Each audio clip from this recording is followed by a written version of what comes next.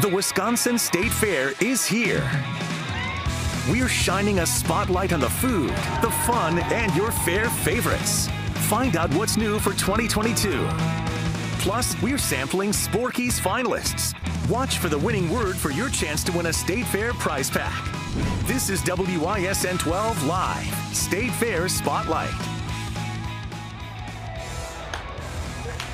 Hello and welcome to the State Fair Spotlight Special. I'm Lindsay Slater. And I'm Jaron Jordan. We've got a nice little crowd here joining us outside of the pavilion here on the State Fair Fairgrounds.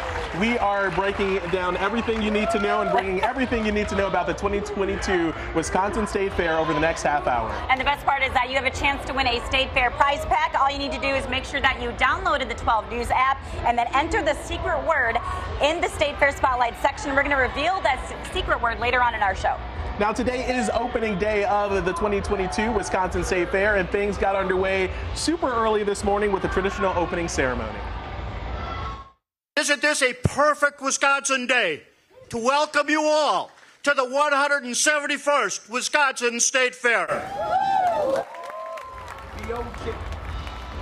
171 years of the Wisconsin State Fair. Over the course of the next 11 days, more than 840,000 people will come here to the State Fair. Oh, there's so many people. There was a ton of people here today, and there's a lot of new things to experience this year at the fair. We're going to go ahead and take a live look from News Chopper 12. One of the things for 2022 is new hours. The fair now opens at 10 a.m. and it closes at 10 p.m. Sunday through Wednesday. It closes at midnight on Thursday through Saturday. The fair runs now all the way until August 14th. Now there are a few new security features that you're also going to notice when you come here to State Fair Park. Portable barriers will be in place, the same kind used in the Waukesha Memorial Day Parade. And the fair is also minimizing the size of bags that are allowed inside. For most guests, nothing larger than a medium-sized purse or tote bag. Now there are so many classic features of the Wisconsin State Fair. One of the fair favorites this year getting a pretty big makeover. And it's back. We have Kent Wainscott live from the Milk House. The first thing I want to show you is what you're seeing behind me here, folks. Still getting in line here. The lines have been long throughout the day. Folks coming often as they just enter the gate to the return of the Milk House, which was gone for a while here at State Fair.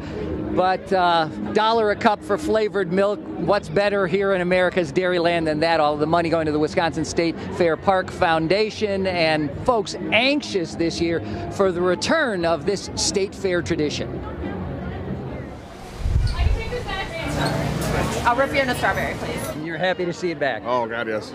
2 chocolates, please. We have felt the love today like no other. We knew how much people loved it, but we didn't really know how much they loved it until today. Chocolate coconut. Is it worth waiting in line for? Oh, God, yes. First of all, this is the best fair ever. We're from Arizona. This is the best fair in the whole world. 2 chocolate, 2 cherry. One of each. I don't want to get back in line. I can help who's next. The price is more than it used to be, but for a good cause. This is a fundraiser for the Wisconsin State Fair Park Foundation. We're the nonprofit arm of the fair. So all of the proceeds that we raise here are reinvested into the fair park. This was a must-stop for you today. Totally a must-stop. I had the chocolate, cherry, and the strawberry. So I got to keep a tradition going. I'm glad it's back. No trip to the Wisconsin State Fair is complete without a visit to the Milk House. Thank you. It's good stuff. And there you have it, the new selection of flavors this year: chocolate cherry, root beer, chocolate strawberry. Anna, what's been the most popular? I have to say it's root beer, but the chocolate cherry is very close second. All right. Root beer was the big one this morning when a lot of folks were coming out for the first time to tell us. They said it was like a root beer float without the ice cream. But regardless, this is a must-stop for a lot of folks out here. Jaron, Lindsay. Kent Wainscott reporting live from the Milk House. I have to make my way over to the Milk House. Yes. I haven't done that just yet, but talking about that root beer milk, it seems like something pretty tasty, and I love that all of the proceeds going right back to the community. And it's only $1. Probably one of the cheapest things you can get here at the fair. All right, this year there's actually a new person at the helm, and Jaron, you had a chance to talk to them. They're leading the team here at the Wisconsin State Fair. That's right, and while she's new to the role, she's really not new to fairs. She's been around fairs really her whole life. You ain't know her, Lindsay. Actually, she grew up in Waukesha. She started showing agriculture when she was 9 years old. She even had the chance to show here at the Wisconsin State Fair. I talked with the fair's new CEO and executive director about what she hopes to bring to the role and what you can expect this year. So what is it like for you to be back now in this type of role, overseeing something that you participated in, you know, as a youngster? I'll be very honest, I want to pinch myself. It's so exciting to be in this role now. Who would have ever thought the girl would come out of the barn and lead such a big organization? We have a new BMX show this year. Of course, we have top-notch entertainment on our main stage as well as our side stages, and we also have entertainment that strolls throughout the grounds. And of course, Spin City is open with rides and games. And then make sure you're taking in some of those agriculture shows inside of the Coliseum. And so it's more than just the food and the fun and the games. It is, it is. That is our goal, is to make sure that we're always educating. The great thing about Wisconsin State Fair is we have areas like Dairy Lane that are in our dairy barn, as well as Discovery Barnyard, where people can come and they're holding baby animals and don't realize that they're being educated while they're having fun here at the fair. Talk about safety, security as we kind of get to the opening of the State Fair. Not only with just the rides that are here, but in terms of keeping people safe on the grounds. Well, we have instituted a bag policy this year.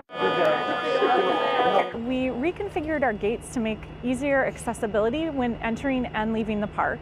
And we wanted to make sure that people were bringing in the bags and adhering to that size of 9 by 10 by 12, which will allow us to more efficiently and effectively check the bags and then get people into the fair. We are so excited to open the gates and welcome everybody in to enjoy it. Our thanks to Sherry Black there for joining us to talk about what to expect out of this year's fair. And the theme this year, there's something for everyone. Absolutely. And Jaron, it is your first year at the Wisconsin State Fair. Yeah, okay. Oh.